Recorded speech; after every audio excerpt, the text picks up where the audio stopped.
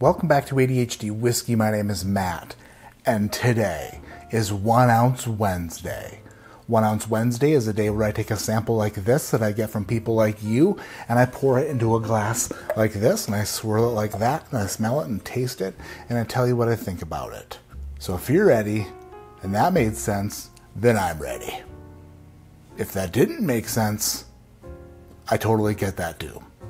Today on 1 Ounce Wednesday, thanks again to our good friend Cam over at Drums and Drams on YouTube. Drums and Drams. That friggin' guy sent me a bunch of samples, and this 1 Ounce Wednesday we're tasting Remus Volstead Reserve. There we go. This bottle was released in 2019 to commemorate the 100th anniversary of the Volstead Act. There was the 18th Amendment, and then there was the Volstead Act. The 18th Amendment was like, bitches, guess what?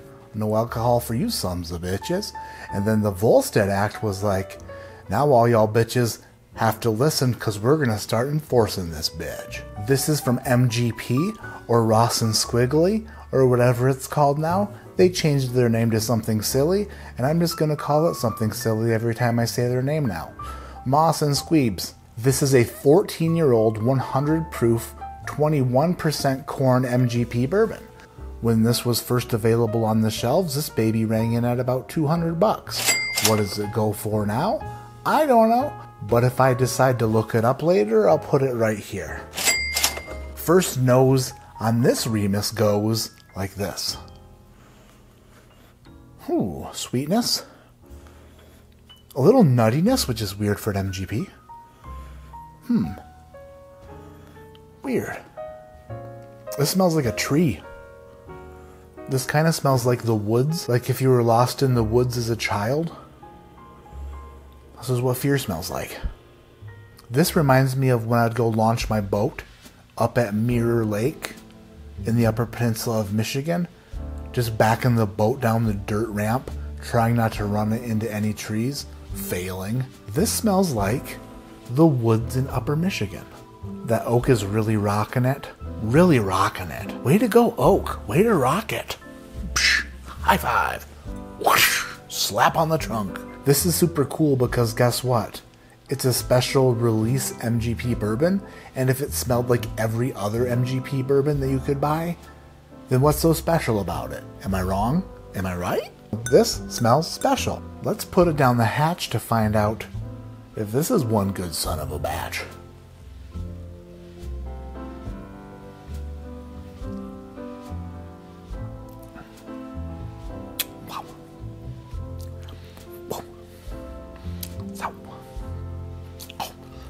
Princess Patrick.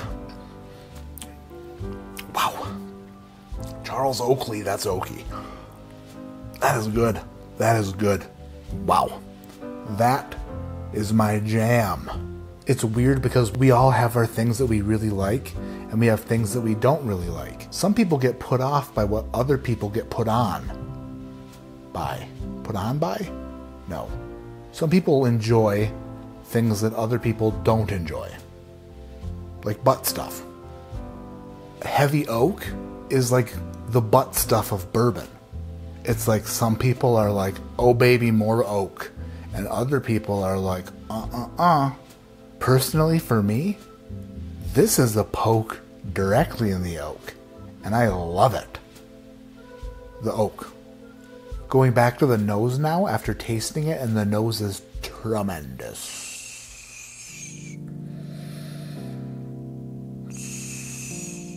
It's like an oaky perfume you could rub all over your body. This bourbon's not going to rub your back with Love Spell lotion from Bed Bath & Beyond or Bath & Body Works, whichever place sells Love Spell. But this bourbon, I don't know where I was going with that. There's some like cotton candy on there. There's like a little bit of, if cotton candy were made inside of a charred oak vessel, and then that cotton candy could get you basically slammered, it's what this tastes like. It's like a cotton candy, charred oak,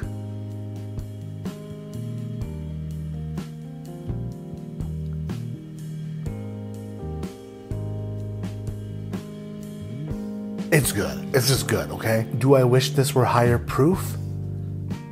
Maybe just a little bit. Maybe just a little bit, but not too much. This drinks very well at 100 proof. Would it drink better at 110? Maybe. Possibly. But you know what they say. If something's broken, don't fix it. I enjoy this Remus Volstead Reserve 14-year bourbon from Indy friggin' Anna. I like it a lot.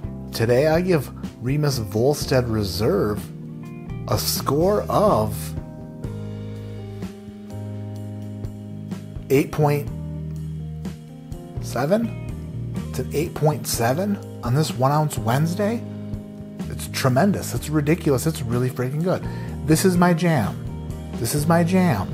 This makes my 4-pound cheeks raise a little bit when I try to smile.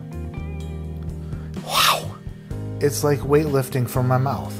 But seriously, thank you Cam, Drums and Drams on YouTube, for sending this Remus Volstead Reserve 14-year. I friggin' love it. So good. My name is Matt. This is ADHD Whiskey, and like I always say, keep your head in the clouds but your mind on remembering where the Easter eggs went. Where do you put them?